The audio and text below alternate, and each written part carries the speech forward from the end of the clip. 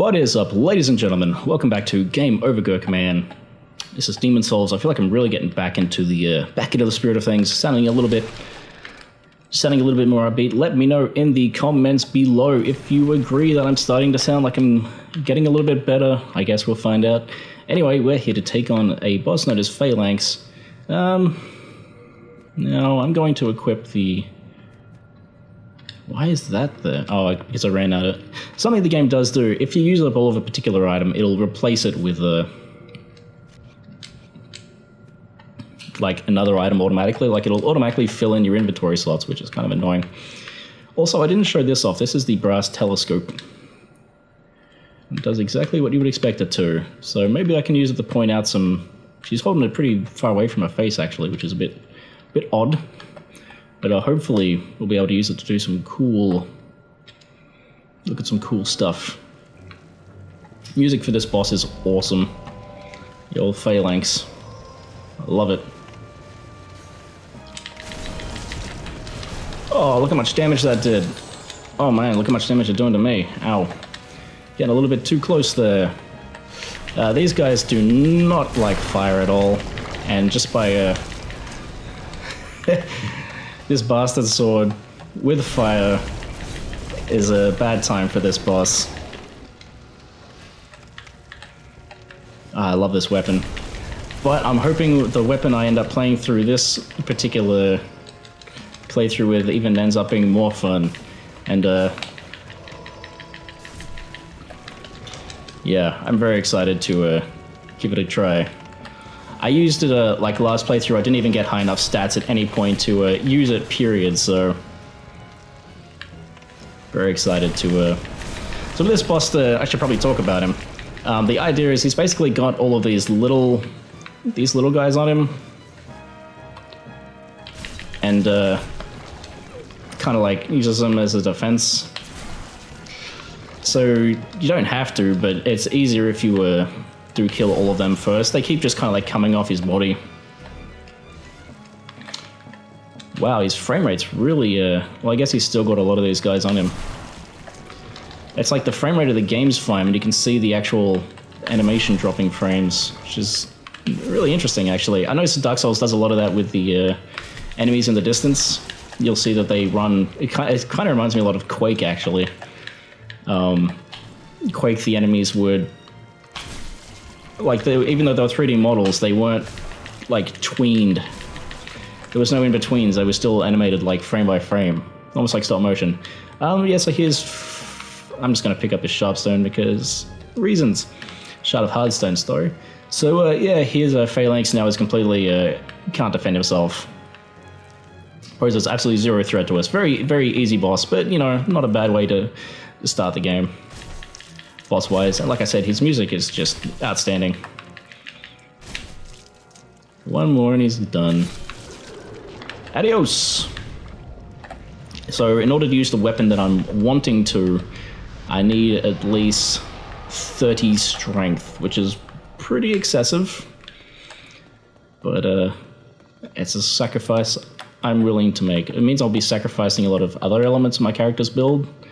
But I don't think I'll be using any decks or anything like that, so that's fine. Just look at the Lead Demon Soul, and now we have this here, which will take us back to the Nexus. So, let's go!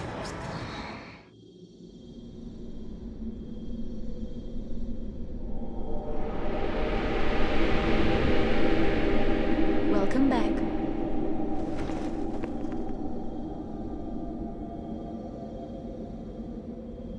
The monumental awaits the above.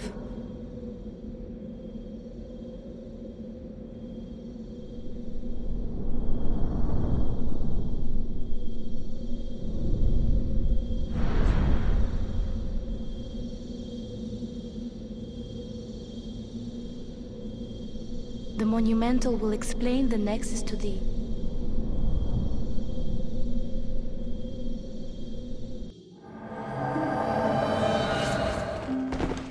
Alright, so there's a maid in black. We'll talk to her when we get back from talking to the monumental.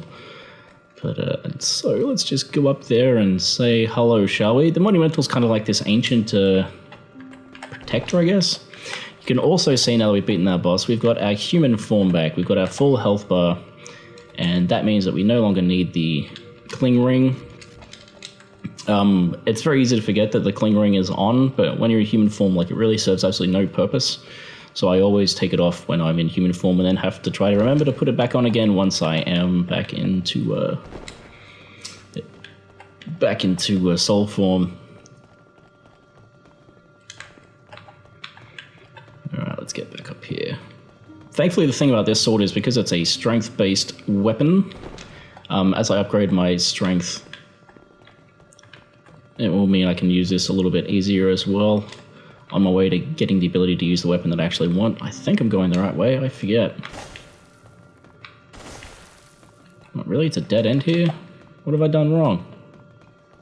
Oh yeah, there's a special thing I gotta go through, that's right. You can see there's smoke coming off me there because of the Thieves' Ring. Basically the Thieves' Ring, yeah, like I said in the previous episode, allows you to get around, I wouldn't say undetected, but it makes you harder to detect. It took me ages to work out what I was supposed to do here the first time, but there's the one with the candle in front of it. I never noticed that item there before. I want to... How do I get to that item? Is it down here?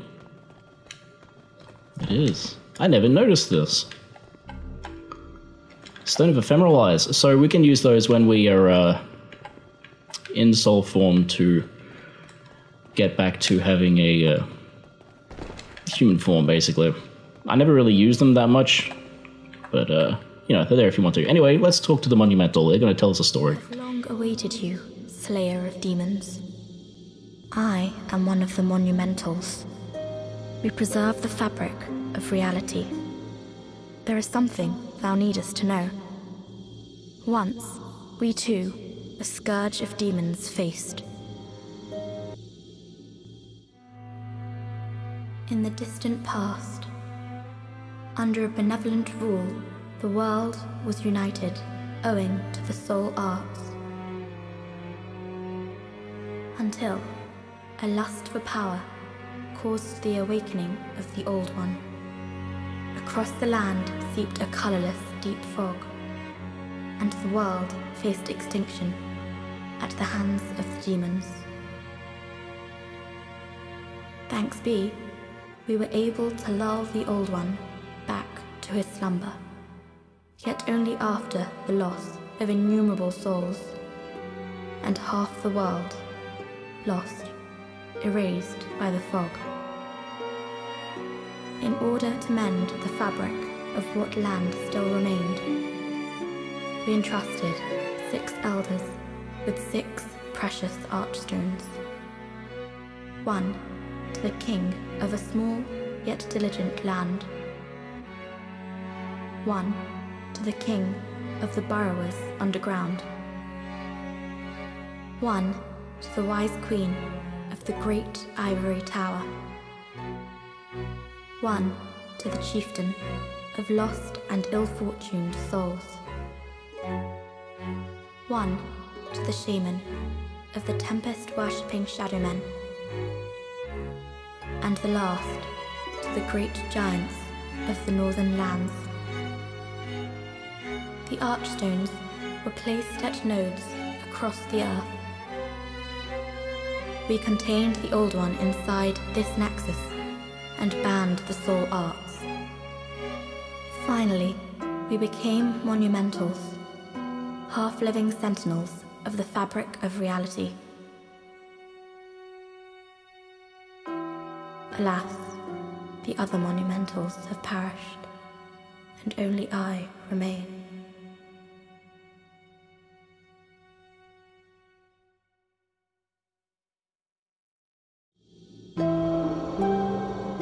By the power of the Monumentals, the 4 sealed Arstones have been... Arstones. Alright, so yes, it is my turn to try to salvage what has been lost. So I'm going to go back downstairs. No need to watch me do that, I imagine. And we're going to talk to the Maiden in Black about leveling up. Actually, you know what? No, I'm going to talk about the lore. So there's the different archstones. Each one had been given a different person to kind of like help protect it. Obviously, that was a long time ago, and that isn't really how things have worked out now in the long term.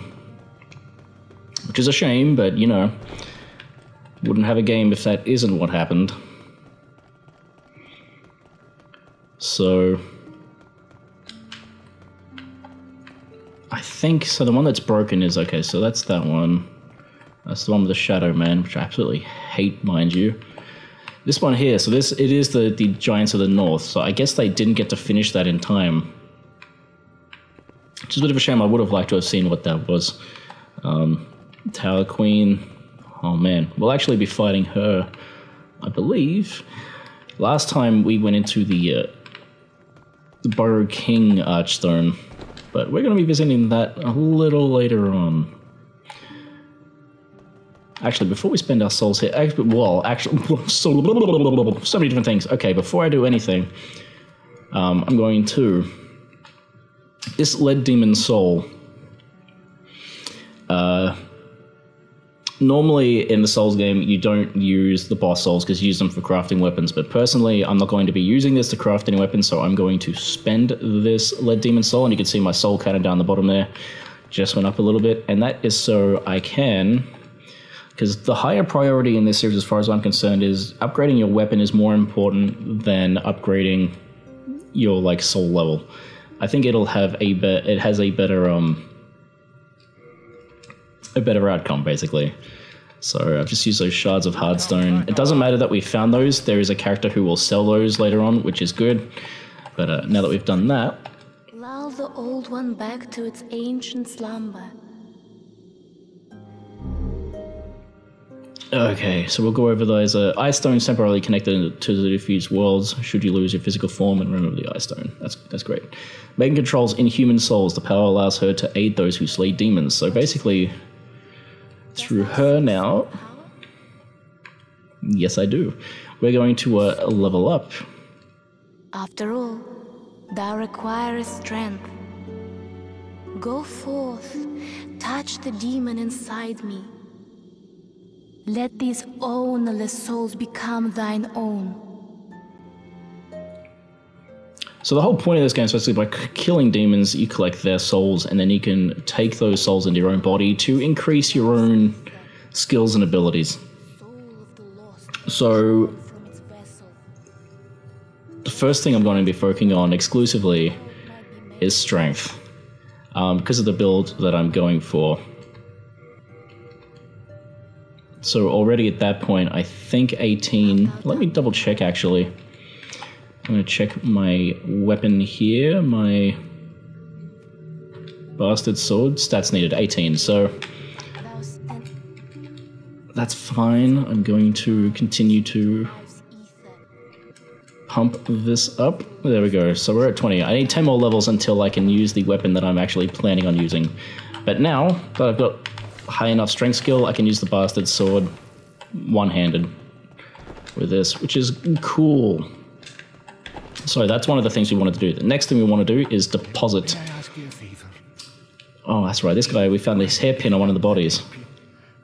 I'd like to have it in memory of my daughter. Sure. Yeah, you can have the jade ornament. Thank you. Thank you so much. I think there's another quest line you can do with that. It's not much, but please accept this as thanks. I'm a bit ashamed to say, but I found it one day, discarded on the main road. But it seems to possess a strange power. Anyway, I feel that you should have it. It will be happier in your hands. Ring of Herculean Strength, so I will show you that in a minute when we're going through what stuff does. But we're going to be depositing... I'm spewing that I skipped over his whole thing about the jade hair ornament. Shard of Hardstone, Shard of Sharpstone. So the cool thing about this guy, Stockpile Thomas, is when you are depositing items, particularly stuff like stones, you can still use them from pretty much any blacksmith, even if he's holding onto the items, which is very cool. Alright, I'm going to deposit some of these things, but first I'm going to read time to do some reading. We're going to check out the lore on these items. So this is the Bastard Sword, a large straight sword. It is as versatile as the straight sword, but its heaviness essentially requires it to be used with both hands. Its crushing blow rapidly depletes an opponent's stamina, easily breaking their guards. So that's why this is a good weapon, just because if someone's using a shield against you, you can just smash it and it'll usually go out of the way. Scimitar, a small curved sword. A slashing weapon that inflicts heavy damage upon soft flesh, but has a limited effect on metal armor and hard scales. In addition, it causes its targets to bleed. We have the Mail Breaker, an extremely small rapier. It has no blade and can pierce even hard armor. Rapiers have a narrow attack range but deal heavy damage. They work well against metal armor and hard scales, but are easily parried and have difficulty breaking enemies' guards. Mail Breakers are weapons that I personally never really gravitated towards. I don't particularly care for them much. The Mace, a standard hammer favored by church soldiers. Blunt weapons are effective against metal armor and hard scales, as well as draining the target's stamina and breaking their shield defense. Following through with one swing and landing the hit will deal a direct hit, which does more damage than normal. You have the Light Crossbow, a small crossbow in general use amongst the soldiers of Boletaria. It's an easy-to-handle ranged weapon. Crossbows require bolts to be equipped in order to fire. They cannot be aimed, and reloading takes time. And then, I think lastly, yes, or almost lastly, Talisman of God, a metal-crafted amulet which resembles the symbol of the god, used to cast miracles. We have one miracle equipped, which is Heal, which I haven't actually used. I've never used a miracle before, so this will probably be the first playthrough I ever do that. And the Heater Shield, a medium-sized metal shield. Since it's easy to handle, its use is widespread, especially among soldiers of the church. So that's pretty neat. The Orchid of Souls. Well, actually, I'm not going to bother reading what the grasses do. Basically, these are healing items and things like that. Old Spice recovers amount of MP. There's not a lot of lore in these items that end up in here. Except for the Nexial Binding. This symbol of those imprisoned in the Nexus. Having this ties you to the Nexus even if you lose your physical body. You cannot die and your soul remains trapped in the Nexus. The Nexial Binding sends the user back to the Nexus upon death, but all souls collected will be lost. So you can use that to like warp back to the Nexus. I don't think there's anything else here with particular lore stuff in it though. No. Orchid of Souls. A stone radiant with the light of souls. The color of the light changes according to the souls in the area. It was made by Gary, a friend of Sage Frake, who is known for his magical crafts. Since it's light and easy to handle, it's widely used by travelers. That's basically that little crystal on me that allows me to see in dark areas, which is kind of cool. Just weapon stuff. Chainmail, has anything interesting? Not really. Hat knit with steel wires, strong against slash attacks, is often worn by soldiers of the church. Its heaviness slightly impedes stamina regeneration. Basically, all the stuff of a similar set will have the same information. The Old Ragged Robes. Robes made laid of ragged fabric. It's covered with tears, unsightly open seams, and numerous unsightly insects wriggling within it. No sane person would dare wear something like this, except I am. Then we have the rings. The Ring of Herculean Strength, a ring that Stockpile Thomas once picked up off the street, raises maximum item burden, so that just allows you to carry more items in your inventory. I generally, every time I walk back to the Nexus, drop everything off, so it's not really an issue I've run into, but it's nice to have. The Cling Ring, a mysterious ring forged in the shape of an eye. Character loses less HP after becoming a soul, so that's very useful when you're in soul form. And Thieves Ring, an ancient sapphire ring. It subdues your presence, making it difficult to be detected by enemies. And that item is incredibly useful. But for now, that is it for this episode. Next time, well, we'll just see if the Maiden in Black has anything more to say, actually. Let's just talk to her. As for me, I am only here to tend to the flames. I keep the candles lit and serve the brave demon slayers who are trapped here. Okay, anything else? Keep the candles lit. Nope, that's it. All right. I shall await them.